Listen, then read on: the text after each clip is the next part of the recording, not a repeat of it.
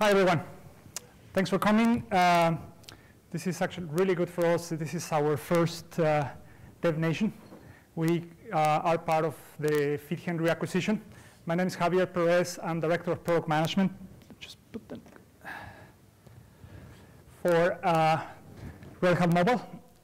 What we're going to do here is we're going to talk about the MBAS services, or what we call MBAS services, as part of our mobile application platform. Let me actually introduce John Frizelle, runs the engineering team. He's coming from Waterford, Ireland. Cian, Clarke, also coming from Ireland, although he lives now in Boston, part of the team. And we're going to talk about how do we do those services, how do we do those what we call MBAS services and microservices. So let me start with a quick introduction of the mobile application platform. And then we jumped into services and discussion about Node.js, which is what we have based our platform. Thanks. Thank you.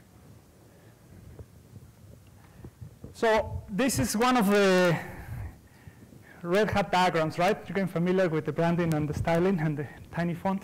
Well, that's the diagram. That's a Red Hat diagram. What you see there on that big box is the mobile application platform. You see on the right the app, the mobile devices. You see the tablets, the smartphones. And then on the other side, you see the back-end systems, or the enterprise systems, right? Very focused what we do on enterprise. I like to describe our platform in kind of three major areas. First of all, what we can do for app development. The idea here is you already know how to build apps. A lot of developers now building apps, mobile apps. Bring your tools. We call it BYOT. Bring your own toolkits. Keep using what you're using. We support the type of apps, the apps that you want to build. Native, hybrid, Windows Phone, Android apps, iOS, of course. So very flexible, very open into what you can do in terms of the client side of the app. Then we provide mobile-specific features on what we call, or what I like to call, the core mobile application platform to help you manage, create teams and collaborations within your developers that bring functionality, things like analytics, things like resource monitoring on the cloud. By the way, forgot to mention, all of this is a cloud-based platform. And so you have the mobile, what we can do for mobile dev, what we can do for, in terms of functionality within the platform, for administrators, for IT organizations, for developers, of course. And then a very important piece there, which is what is called the mobile backend as a service, or MBAS. And that's what we're going to be talking about here in the next few minutes. It's the services that we provide as a platform, some of them very specific to develop mobile apps, things like caching, things like storage, things like data synchronization, very specific to help developers put in more of the functionality on the platform as opposed to on the client side, right? So, and then one very important piece of that MBAS functionality, that mobile backend as a service, is for you to build your own services, for you to integrate with other products and backend systems.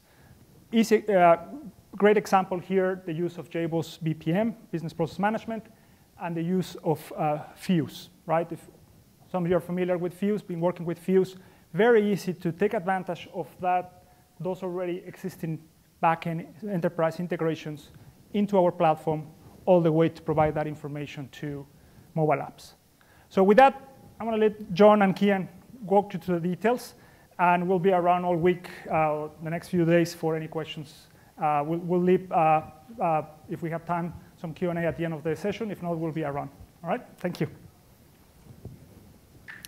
Thanks, Javier.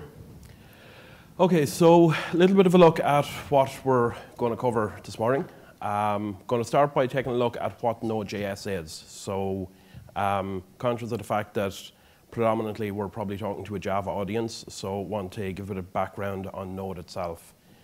Could I just ask how many people here have heard of or used Node.js? Wow, okay, excellent, excellent, superb. Okay, going to talk then a little bit about microservices and how they apply to mobile. So again, just to get some indication, how many people are familiar with the concepts of microservices? Okay, good, good. Our work here is complete. Yes, we're done. Thank you very much.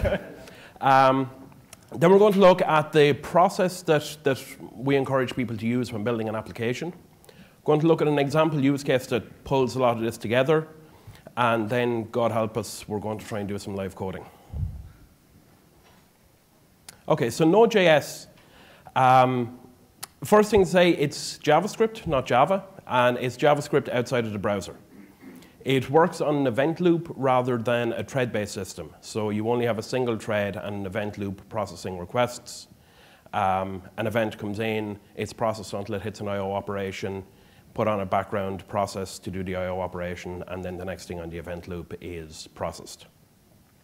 So one of the things that means is that you get a very small memory footprint, which is brilliant for microservices because you don't want a large monolith, you want a nice small application. Node itself is very, very modular.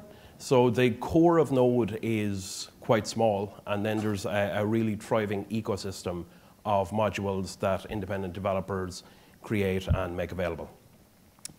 As I said, it's absolutely ideal for microservices with its small memory footprint and the way it does I/O and the way it does streaming. So it's very much based on the concept of streaming information through rather than buffering a lot of information, which allows you to do large data transmission through Node with a very small memory footprint. And with the event loop and the single-threaded approach with things being put on the background when they hit I/O operations, so for file system or network or database, again, it makes it very efficient and very economical in terms of its footprint, which, as I say, is absolutely ideal for microservices. So a couple of facts and figures about Node. It's 6 years old now. It was conceived in May 2009. It's currently on version 0.12.4, so officially it's not actually a 1.0 product, but in reality it's been used as 1.0 for probably the last 3 years or more.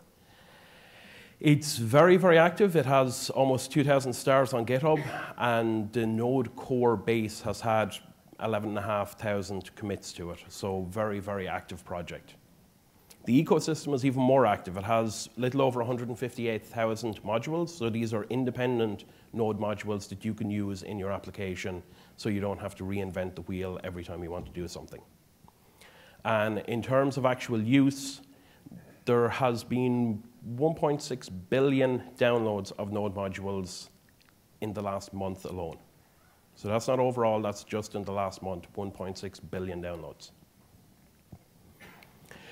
Okay, so let's talk a little bit about microservices and how they apply to mobile. And what I want to do is kind of compare and contrast your traditional development approach with your mobile approach. So traditional systems tend to be systems of record. It's where your data is persisted and stored, where mobile applications tend to be systems of engagement. So you have the app in your hand, you're interacting with data, and then it's going back to some back-end system. Your typical applications tend to be monolithic applications with a lot of features, whereas mobile applications tend to be small, focused, highly targeted to a specific need. With your traditional approach, you tend to have very long development cycles, which is costly and results in infrequent, large updates. So you typically see updates maybe once every 6 months, 12 months, maybe even once every 18 months. So very long cycles. Whereas with mobile applications, you have much faster iteration. Because they're smaller, they're far more affordable, and you tend to follow a kind of a DevOps, continuous development, continuous integration, continuous deployment approach.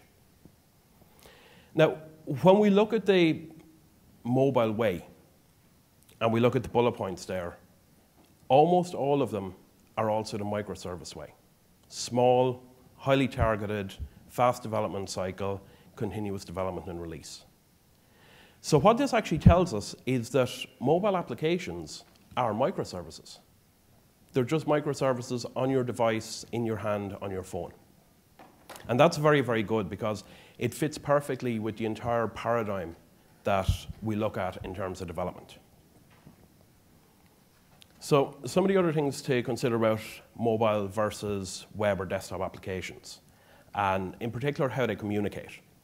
So typically with your desktop applications, you're on a very good network. You're either hardwired in on an Ethernet cable or you have good Wi-Fi, which means that your application can make as many requests as it wants, and it doesn't really matter how big the payload is.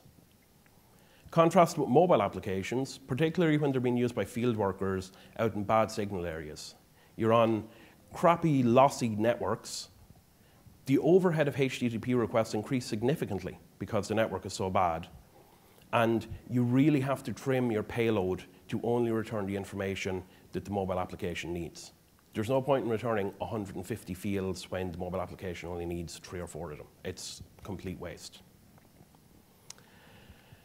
Okay, now let's look at how mobile applications tend to be deployed versus web applications. So with your typical web application, it's hosted, you push an update out, next time a user refreshes, they get the updated application.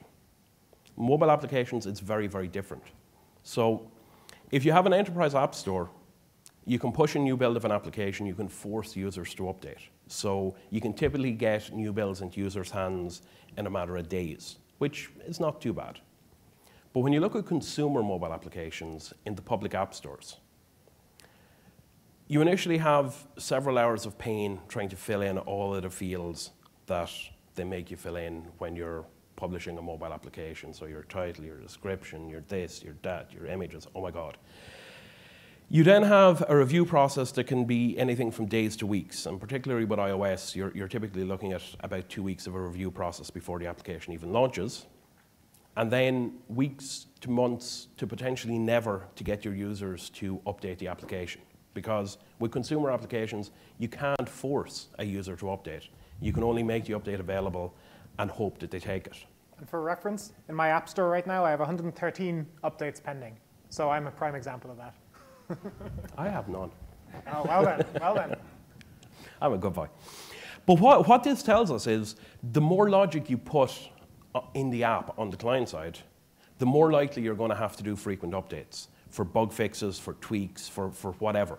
So when you're looking at developing mobile applications, if you can keep the mobile app itself as thin and simple as possible, you reduce the size of the code footprint, you reduce the amount of resources the app needs on the mobile device itself, but most importantly, you reduce the cadence at which you typically need to push out updates.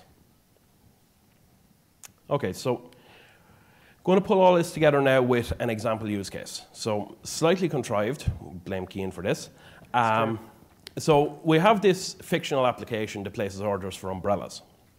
And when it's going to place the order, it wants to check what the forecast is going to be like. So if it's going to rain a lot, it will scale up the order that the person using the device has placed based on predicted rainfall. And then it'll send an SMS message when the order is complete. So you're looking at 3 individual services you want to integrate with there. You have a weather service, you have an order service, and you have an SMS service. So the typical approach people would look to take with that is you have your mobile application. Where is my laser pointer? Yay. You have your mobile application, you have your 3 individual services, and typically what you'd see happen is the application makes a request to the weather service and gets back to full payload of weather data, even though all it needs is the rainfall count, uses that to calculate information on what the order should be, sends a large footprint order, gets back to full response to the order, and then figures out who and how and where to send the SMS to. So you have the application tightly coupled with 3 services.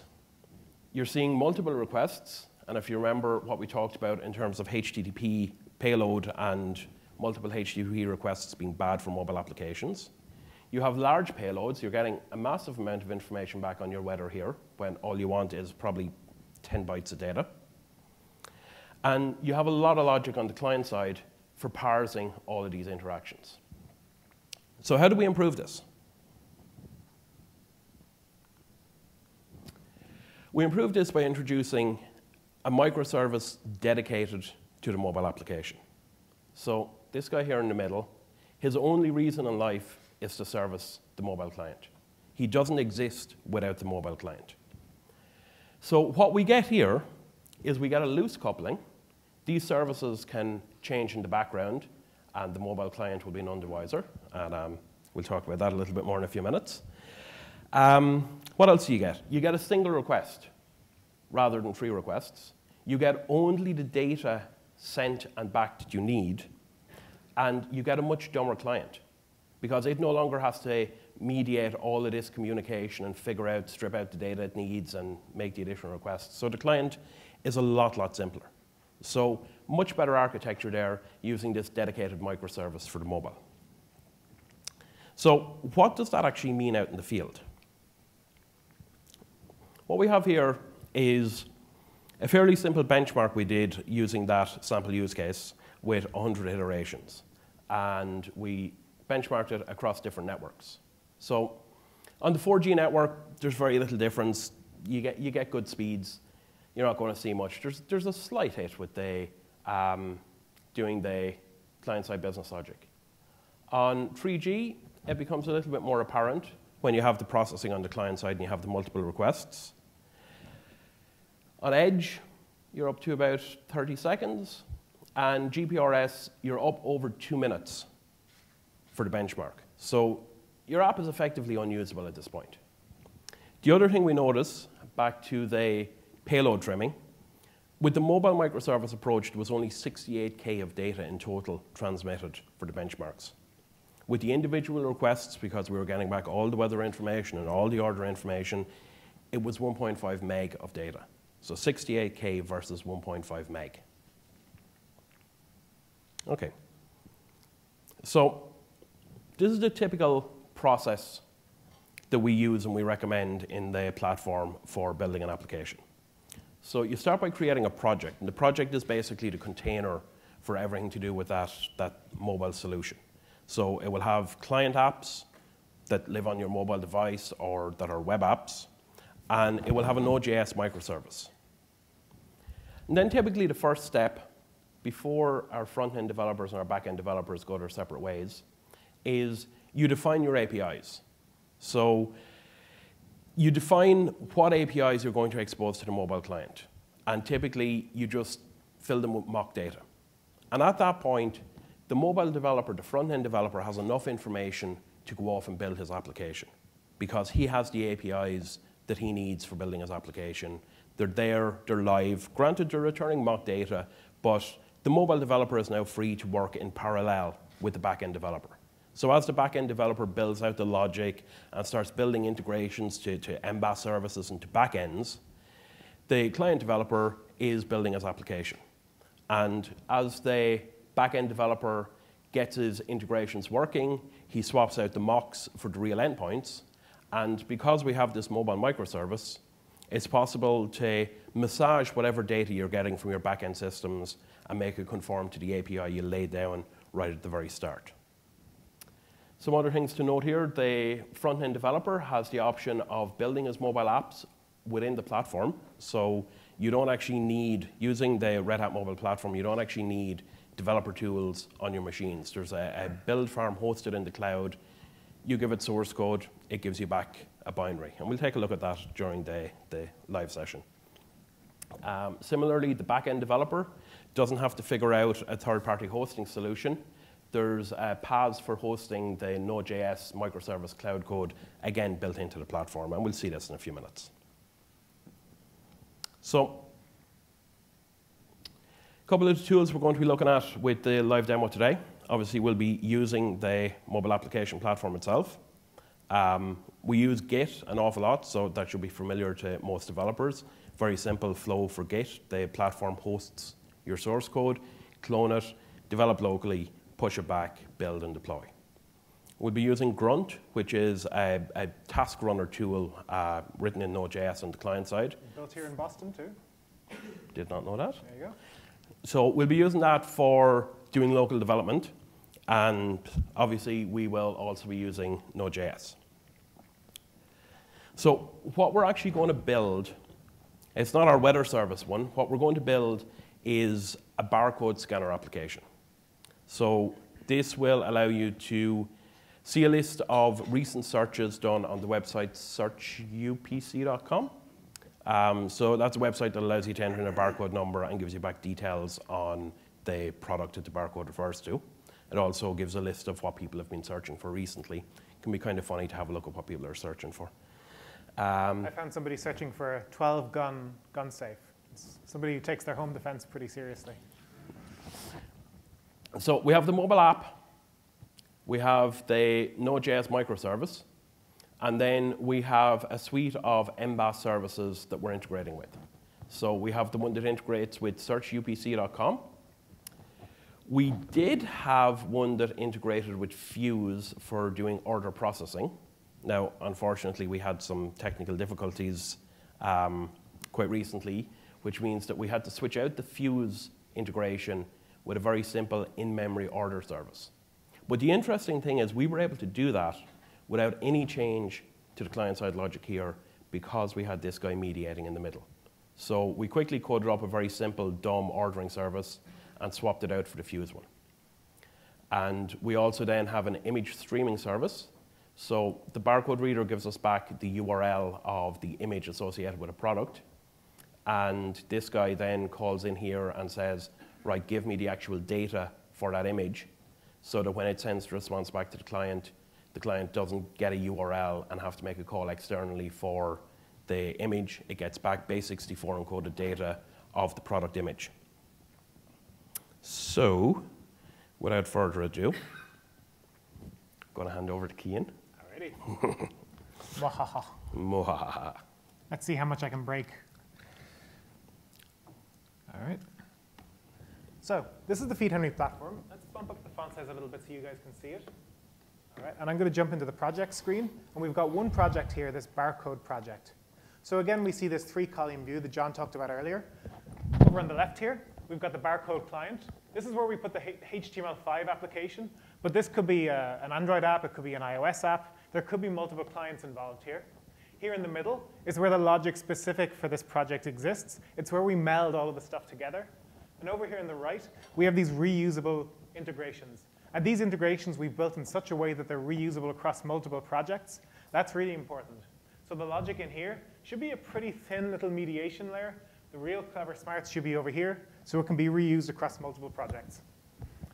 The first thing I'm going to do is jump into the barcode client. And on the right-hand side, we see a mobile phone preview of the app. We can scroll around in the application, and we can interact with it. So what we're going to do is we're going to just take one of these most recent barcodes, which is a bit of a risk because we're never quite sure what people are searching for. We're going to go ahead and search for that. All right, so somebody had ordered a London compact guide in French. That could have gone a lot worse. Yeah, that's not too bad, actually. $25.10. OK. So what we can do is we can go ahead and process an order for this guy by hitting order this. And we'll see it appear in our orders. There we go. So we get the option to delete the order if we want. We see the barcode ID. And then we see we've ordered 1X at $25. So that was pushed out to that right-hand column. We're using all three, am I right in saying? Yeah, all three of the services. So the barcode search, the image streaming, and the order service. All right. So now that we've seen these 3 guys in use in the mobile application, let's first look at the mobile app code that achieves this. So I'm going to jump into the editor. And of course, I'm free to clone this onto my own machine as well. And we'll take a look at the HTML code first of all. So because this is a hybrid application, we can see that this HTML code in the browser is what's rendering the app on the right. No great surprises there, really simple stuff. We're not even using any libraries here, just to make life really easy. And in fact, that's quite small. So maybe I'll clone this down and simulate a little bit of the local development flow. We have a clone already? We have a clone already. All right, great. We do. Better still. Here's one I prepared earlier, huh? Have you bumped your font size by any chance? I certainly have. All right, prepared. Probably not bumped enough, though. We can bump it some more. Alrighty. So what John has done earlier is he's used that git clone URL to clone the application onto his own computer. And now we can make changes here and push it back up to the platform if we so desire. The other thing we can do is in our terminal, we can run, funny keyboard. I'm used to a US keyboard. I've only been here 2 years and I'm already converted. Grunt serve. And that allows us to run the application on our local machine. So this has actually stood up the application on my machine right here. Well, John's machine technically. Let's not get too attached. I can go ahead and make some changes to the code. So all I'm going to do is I'm going to change, let's change localhost 9001, I believe. Or is it 8? On 8001. 9001. 8,000. Can you see the 8001. I'm in the wrong directory, that's why. So it would help if I had the right directory. Barcode project client, grunt serve. npm install. Man, we're going great here. All right. So I'm going to install the dependencies. Because we're using grunt, it's a little funny. Our client-side project has a package.json file, which we do need to install from. Grunt serve. And now, ta-da, my app is running locally. So I can make changes right in the IDE of my choice. We're using Atom. You could use WebStorm. You could use Eclipse. You could use Emacs. You could use Vim. We don't tend to judge. All right. I do. So let's go ahead and open the CSS maybe. I'm going to try and find out where this blue color is set. So I'm going to use my inspector just like I would normally developing on any application that I'm working on. And we see it's this hex code. OK, so I'm going to copy this into my clipboard. Command-C. And I'm going to go ahead and find this in the source code. Here we see it. Let's make it orange instead to go with my hair or something. I don't know. And there we go. So we see the application has changed color right there in the browser. It's just a really quick development flow that allows me to iterate on the mobile application much quicker than I would if I was developing using Cordova standalone and had to launch a simulator and wait for it to launch. And once I'm happy with my changes, I can go ahead and commit them and push them back to Feedhenry. So we've seen the client side. Maybe we'll explore the JavaScript a little bit that actually performs these integrations. It's nothing too surprising. All we're doing is these $fh.cloud calls inside in our application's barcode code. So up here at the top, we see this get barcode function. And I'm just going to highlight this little function here. So what we've done here is we've said, hey, reach out to my cloud code and read a barcode. You'll see that we just specify the path. We don't specify the host name. And that's one of the cool things that the platform automatically does in the background. It's able to wire up those client-side applications, this guy on the left-hand side. Let me jump back to my 3-column view. Without even specifying a host name, this guy on the left-hand side knows which guy in the middle to talk to, and we can automatically reconfigure that on the fly. So that's one of the neat things. We don't need to hard-code a host name into the client-side binary that goes on the device.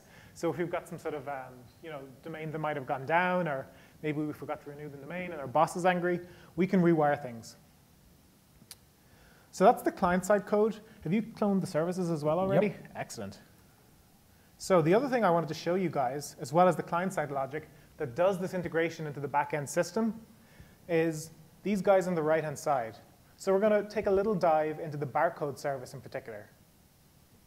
So this barcode service integrates with searchupc.com. And I want to show you guys some of the kind of intricacies of searchupc.com, because it's really quite a funny little web service. Order service. Barcode reader cloud. There we go. No, next one. Yep. All right, excellent. So the barcode service, SOAP serves up SOAP. And as we all know, SOAP isn't the most convenient language to talk in a mobile application. In fact, it can get a little funky. But not only does searchupc serve up SOAP, it serves up SOAP with some CSV embedded in one of the fields, which gives you the barcode data. I don't know why it does this. We just accept it. And this is something that we see really often in enterprise integrations. These kind of harebrained ideas to, on some sort of legacy system that's been sitting around forever. All of a sudden, they'll embed some CSV into a field. It can happen. These systems are out there, and sometimes we need to integrate with them. So what this really shows is how easy it is to integrate with services like this in Node.js and to iterate on them very quickly without needing to kind of expose the nastiness to the client side. So what I've done here is we hit up searchupc.com. No, you're on the recent one there. Yep. We hit up searchupc.com. We search for the barcode. In fact, no, we retrieve the WSDL file first. So what we've done is we've initiated a SOAP client in Node.js using one of these modules that John talked about earlier, a module called Node SOAP. It's one of the 130, 150,000 odd. Very original name, though. Very original name, right? It's one of the better ones. And what that allows us to do is say, OK, here's where the WSDL is at. Give me a SOAP client. And I know from looking at the SOAP, at the WSDL file in SOAP UI or one of those other tools, that there's a get product function exposed inside in that SOAP client. So our SOAP client comes back with a get product operation. I can give it a barcode and an access token, just a simple API key. And once I give it a barcode and an access token, it gives me back a response from the endpoint. Now this response I've called response as CSV, because the response, like I said, doesn't just come back as SOAP. We're able to pluck off of this SOAP service, and it's a little hard to see my highlighter here, but hopefully you guys can see this. We're picking off this get product result, which is a SOAP field, and then we're passing this into a CSV parser. All we're doing with the CSV parser is saying, hey, look, this CSV has the first row with some column names, and the second row onwards is the actual data we want to interrogate. And down here, we get the parsed response back as JSON. So to rehash, we've reached out to a WSDL, found out what operations are available to us, made use of one of those operations, specifically the get product operation, plucked a field off of our get product operation after passing it a barcode, seen that that field is CSV, massaged the CSV into JSON, and then last but not least, returned it back to the client. So an incredibly convoluted flow, and something that would be really horrific to have to do on a mobile device. I mean, if we tried to build this integration right on the mobile device in my pocket, let's say the UPC search service suddenly changed their API and decided to return JSON or deprecate the SOAP or stop returning CSV in SOAP for some bizarre reason. All of a sudden, our mobile integration will be completely hosed. When we've built this into this one little microservice, it means we've abstracted ourselves from that kind of risk of the integration changing and us being locked out in the cold in our mobile app, waiting for that long mobile app update cycle. So I've showed you guys the code behind the barcode service. And actually, let's quickly take a look at the recent one, because that's slightly different again. So on searchupc.com. Yeah, we are the kings here of funky integrations. Did I see some screen scraping there by any chance? Yes, you did. All right. So their API doesn't give you the most recent 5 searches, and we wanted that as well in the application. But we have it here in their HTML page. So if we inspect the element, let's have a little poke around in here. We can see, what can we see? We can see a table with an ID of sample searches. So back in our code, what we're doing here is we're making a HTTP request to the searchupc.com endpoint. We're getting a response back, and we're able to dynamically inject jQuery into the HTML response we get back, so we can start using jQuery in this microservice to poke at the HTML and pull some interesting things back. So we inject our jQuery. We find our element with the ID current searches. We can see here that there is rows of data with A records in them. So they're clickable links, and we can see that the value in here is the barcode ID. So we iterate over every A record. We take the inner HTML, which is the barcode data. We push it into a JSON array, and then we return that. So again, within the microservice, in this case, we're sucking in HTML, we're pulling the bits we want out of it, and we're able to return a nice JSON API back with the recent searches. And to reiterate, this is not us advocating screen scraping or advocating SOAP services that return CSV just for the heck of it. The reality is, sometimes we need to make these kind of funky little integrations to get data back. And the really key take home here is that in Node.js, you can get data just about any way you want. Yeah, I mean, this is the real world. This is what external services and backend systems look like. You're going to be working with systems that you have no control over, and they're going to be returning data in disgusting formats, and you just got to deal. And the best way of dealing with it is to isolate and encapsulate the logic that takes that nasty data and turns it into something nice, so that when the back-end service administrators make the data even nastier, you can just update your microservice, and bang, everything is working again. And if you're using that microservice in 10 different projects, you fix it once here, and all 10 projects start working again. So the other thing to quickly look at here is we have our API and we have our logic, but how does someone know how to use and interact with this microservice? So they know how to use and interact with it via a very simple API blueprint markdown file. So API blueprint allows you to extend markdown and define the APIs that are available in your service. So we have a pretty simple API blueprint definition here, only 40 lines long, that exposes the barcode recent and the barcode read endpoints. And back within the platform,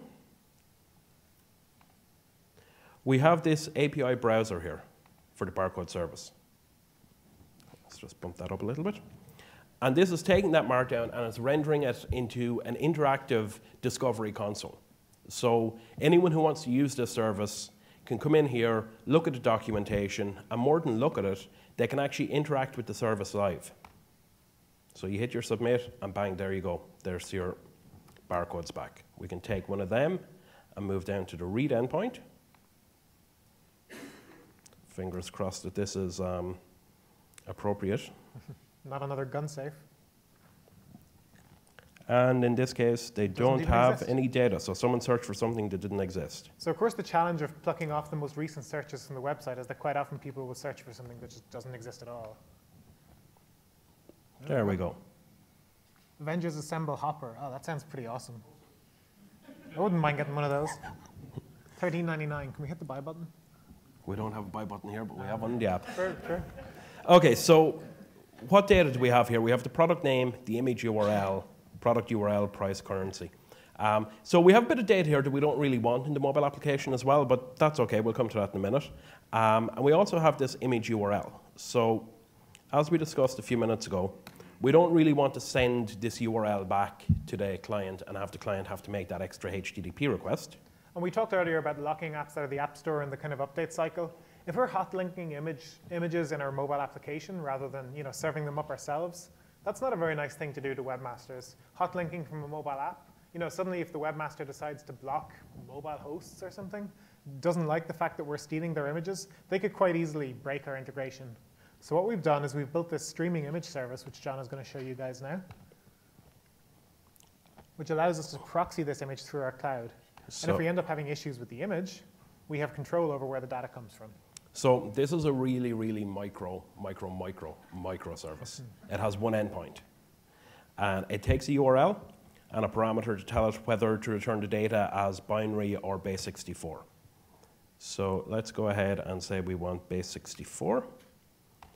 And we submit, and voila, base64 data for our image URL. There's an Avengers Hopper in there somewhere, by the way. This is actually the Red Hat logo. Oh, is it? Oh, OK. So let's take a look at that one. Image. So in all its glory, 29 lines.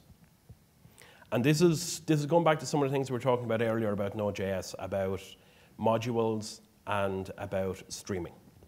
So we're using two main modules here. We're using the request module, which allows us to make HTTP requests and stream responses back. And we're using the base64 stream module, which allows us to intercept the binary data coming back and on the fly convert it to base64. So you stream the binary through, base64 comes out the other side.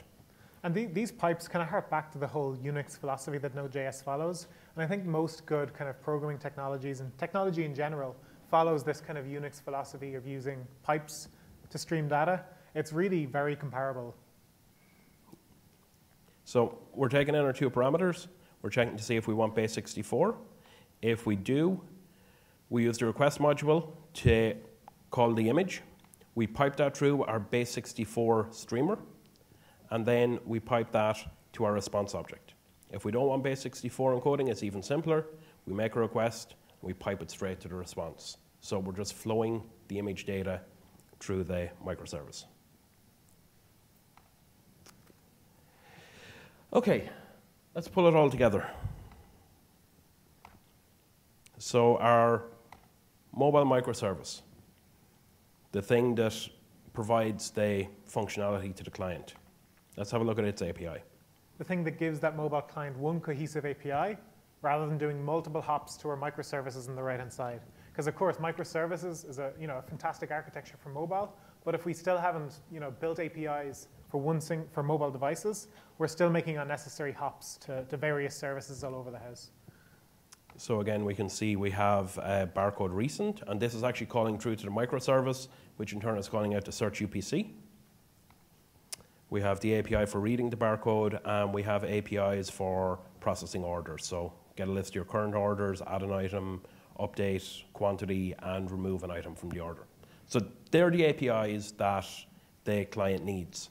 And when we started developing this sample application, this was the first thing we did. We laid down these APIs, and then Cian went off and developed the front end. I went off and developed the integrations, and we met in the middle. And it works. It really works very, very nicely. We didn't even have an argument. No, but we might. OK, so let's take a look at this code. And so this is our recent route. So one of the things that we're introducing here is caching. So we don't want to be hitting search UPC for every mobile client every time someone wants a list of recent barcodes. So imagine a scenario where this is installed on 100,000, a million, 10 million devices. Search UPC are not going to love us. So the first thing we do is we check to see, do we have the recent barcode searches cached? If we don't, we make a call to our mobile microservice, to the barcode one, again saying what path we want. We get the response back, we stick it in the cache. We stick it in this case, just for 10 seconds. If we do have cache data, we return it. So we can see, if we call this guy,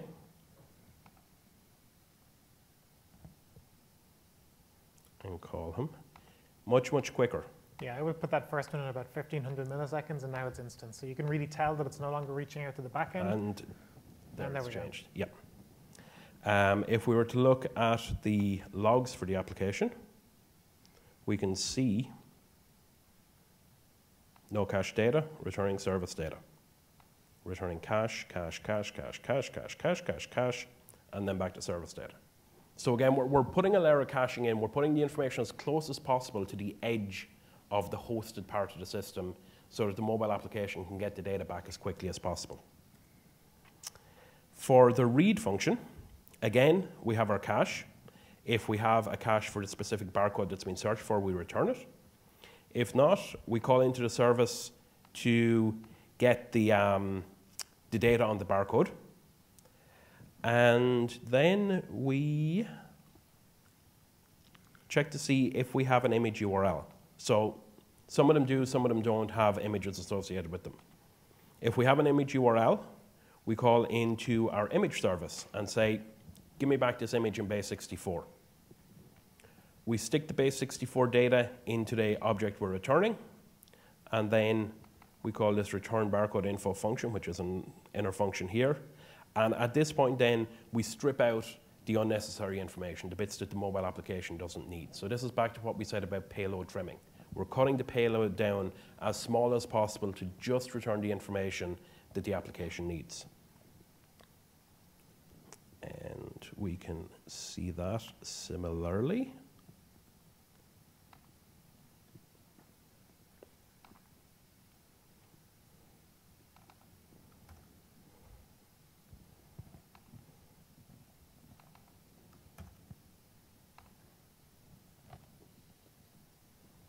The English Springer Spaniel, your essential guide from puppy to senior dog. Best of breed. Great. We've been really lucky today. There's nothing that gets us in trouble. Wow.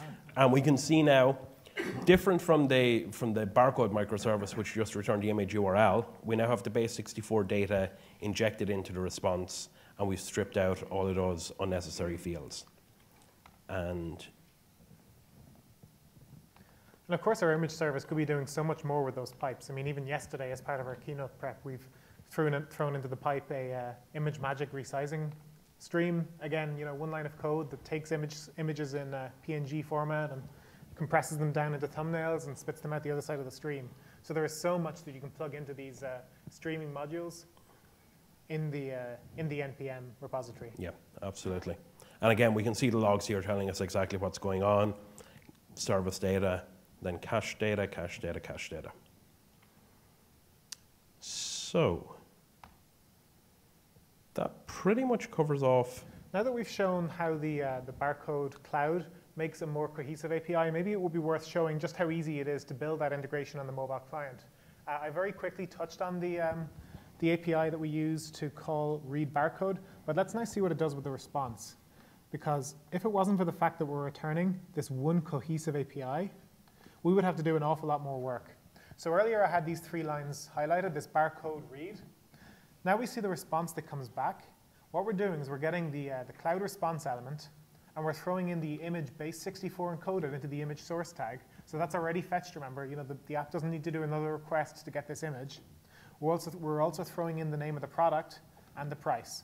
So we've wrapped up all of these API calls into one $fh.cloud call, rather than doing 3 or 4 of them from the mobile app, either synchronously or asynchronously. We're not introducing any sort of crazy callback hell. Our mobile integration is really, really simple. And you'll see also that we're not using anything like a templating language. We're really just throwing stuff into the DOM for the sake of a simple demo. But if we were to kind of tidy this up a little bit more and put in some templates, this would be a really easy, kind of readable piece of front-end code. Very different from what we would have had if we tried to integrate with all of these microservices on the right. So do you want to show the app, maybe? Yeah, let's do that. Do you have a reflector here? I do. Ready.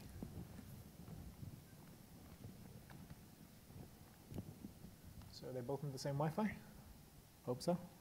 I hope so. So one of the killers at conferences is when we launch this reflector thing, it uses AirPlay to mirror the device, but quite often they end up on different subnets because there's like probably 100 routers in the ceiling here, and we're never quite sure which one it's going to appear on, but it worked. Hey. Sweet. All right. Okay. So here is our application. Let me just restart it. So there's our application, calling our recent searches endpoint. We can select one of these, an artist's pencil. We are being very lucky. Yeah. OK, so the other thing the application does, and we're going to look at how simple this was to integrate as well, is we've integrated a barcode scanner. Now, usually when we try out this barcode scanner, we use a book. And usually I've been using Donald Knuth's The Art of Computer Programming. Today I'm using some Sierra Mist just to introduce some balance into the equation rather than being all highfalutin. And unfortunately, Sierra Mist have chosen to put their barcode in silver. Let's try tilting it. Yeah. So it's a very hard barcode to scan. I feel like one of those folks at the checkout. All right, there we go. I think you're sideways though, right? No? No? OK. OK, so it finally read the barcode. And search. It worked earlier. Yeah, it probably read the wrong barcode. Do you have another can? I tried that one earlier and it didn't work. We tried the water. That didn't work either. It doesn't seem to be in the Search EPC database. Yeah, stick to Knuth. That's right.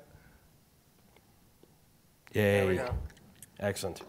So if anyone has anything with a barcode, we can prove that it's not mocked up. Yeah. OK, so let's have a look at the barcode scanner integration. All right. So the last thing that we're going to show, last, I keep saying that, is how we integrate into the barcode scanner itself.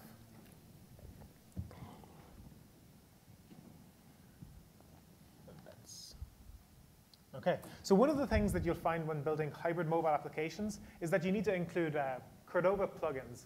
And including Cordova plugins has gotten a lot easier, but it's really, really easy within Feedhenry to add in a Cordova plugin. So all we have to do, we have a base plugin configuration where we specify all of the plugins that we use in this application, and we decided to pop in the barcode scanner as well. So we threw in this barcode scanner spec.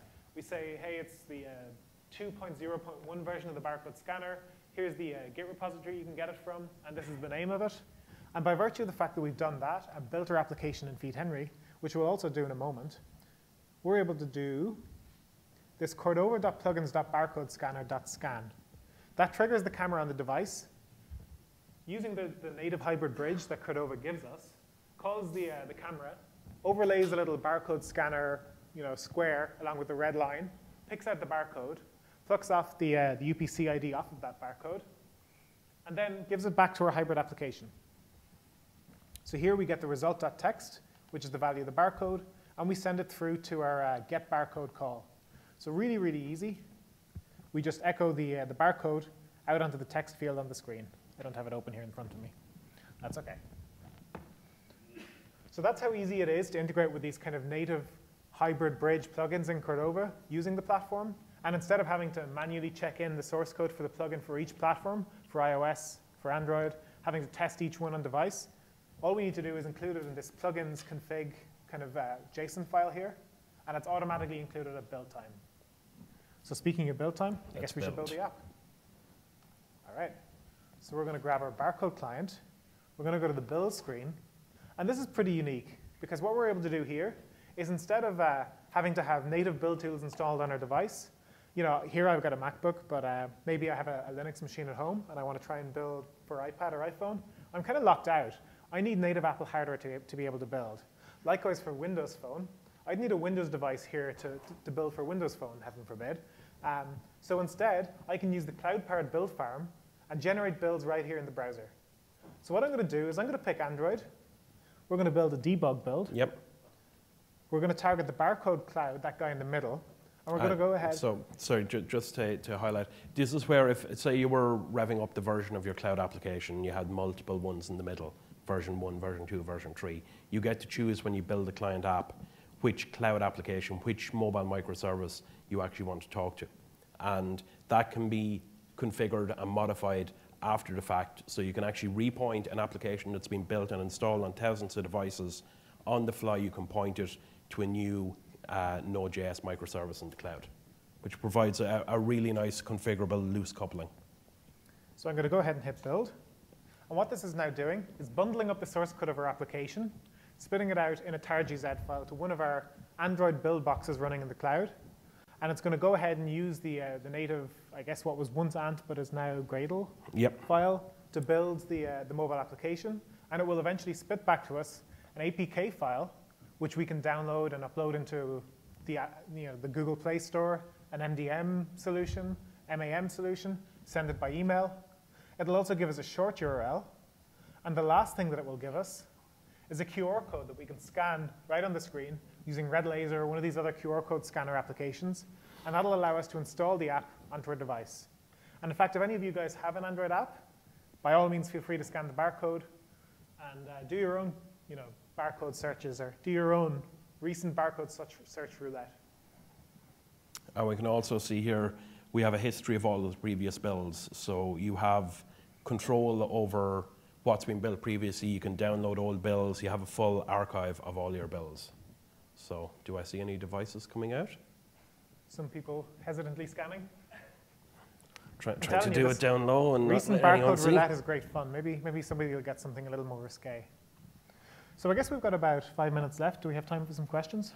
I think we do. All right. Does anybody have any questions? Come on, there must be one. We're not leaving here till we get a question. There we go. Question. Does Node.js have concurrency like Node does? And is it easy to create multiple service calls? Yeah, so it's because of the way it's event-based, what you typically have is a lot of callbacks. So it does have concurrency because what's happening is you have the event loop processing a request. And typically it spends microseconds or milliseconds executing a block of code and then invariably hits I/O. So it puts it off onto a background thread and it executes the next thing until that hits I/O, and it continues to do that. It just keeps processing the next thing in the loop until it hits I/O or until the request completes, and then it moves on. So you actually get very, very good concurrency and amazing throughput, particularly for web applications and these kinds of integration applications where you're spending most of your time waiting on something else to happen, whether it's file, database, remote service. How do we get a handle on the level of workflow? Oh, good question, yeah. We're going to have a session on Thursday where you can go in and it's 2 hours where access to the platform and start looking for apps. And we're going to provide access to all the developers to the platform. Any other questions? I have a question. Okay. Go back to that 3 tier real quick. So in the middle tier, in that cloud app, that's where you were sort of reducing the payload for the client? Yes. Yes, this guy here. So how would you approach having maybe different clients that is the same middle tier with different payload requirements? Like maybe you wanted to support an Tablets. iPad with like bigger resolution images. Yeah, yeah. Typically, you would either define additional APIs here, and you'd be able to reuse most of the code and just trim the payload differently. So you move the integration part down into a common function and then decide what payload you want to respond. So it could be the same API and you just do user agent detection, or you could have separate APIs for barcode read, tiny barcode read, some data, barcode read, loads of data. You could modify the APIs to provide additional APIs, or as I said, device detection. Or additionally, if you wanted to, if it was completely different logic, you can stand up a new application.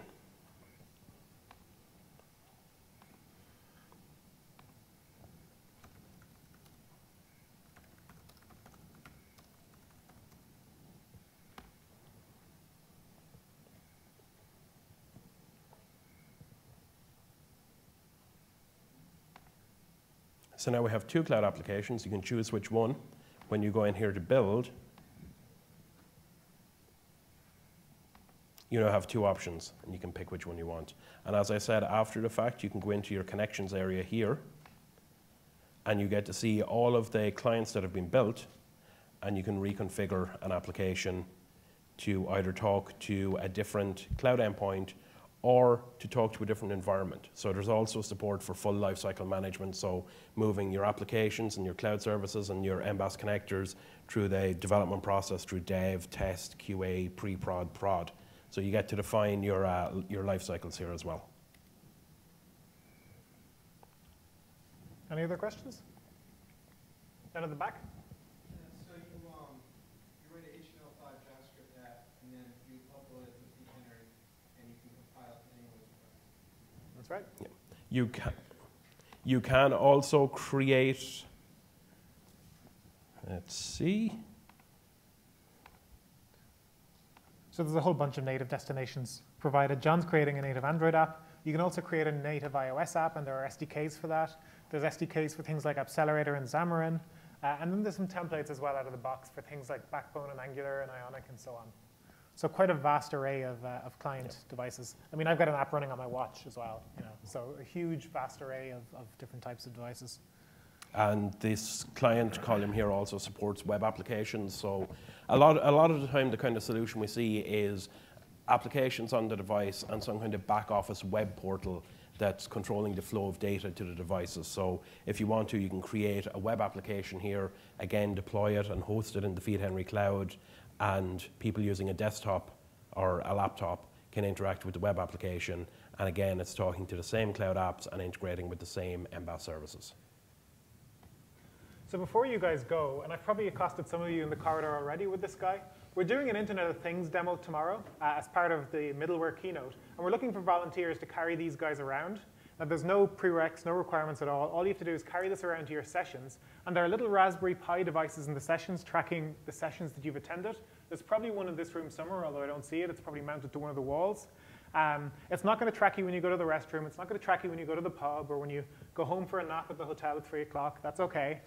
All you guys need to do is pick up one of these from me and walk out the door. So anybody who wants a beacon, little iBeacon device, Bluetooth Low Energy, please do come grab one. That would be great. Well, thanks. Okay. Thank you. Thank you very much.